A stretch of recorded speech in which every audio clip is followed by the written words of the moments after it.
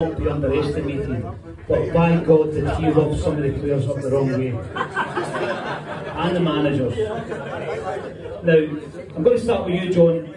It came to the point when you leave the club, you go and you absolutely smash it elsewhere. You go to Monaco, you go to Everton, Fulham, but you go to Monaco and Fergus McCann tries to rewrite the Bosman rule to get a transfer fee.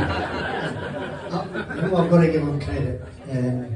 I went to Monaco at the end of my contract. The Bosman rule came in, and for you that don't know the Bosman rule, before 1996 your contract finished and you didn't just walk away free of charge. It went to a tribunal and the club still got a big transfer fee. It was called compensation. So in 1996, end of the season, I was the first player in Britain. Came to the end of my contract and I got a wonderful offer to go and move to Monaco. Happy but also a sad day. I was a Celtic fan all my life. Played 12 years in Scotland, 6 at Hibs, 6 at Celtic. Fulfilled my dream. My dream as a boy was to play for Celtic and score against Rangers. So I did that.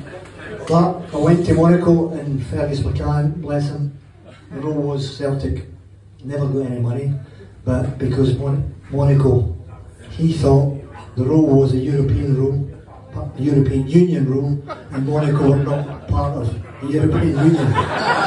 So he went to the European Court of Arbitration, spent a lot of money taking Monaco to the courts, trying to get a transfer fee, and in all honesty I was hoping he was going to be successful and get a transfer because it didn't bother me. I'd signed my contract with Monaco, so I was fine. I came back to Everton and signed for Everton 2.5 years later. He was still in the court, still trying to get money. So he was a wee man that persevered, God bless him. But at the end of the day, he never got what he was after. But he tried his best. He did get Jim Farley. He did get Jim Farley. Tenacious, Fergus, tenacious. And George,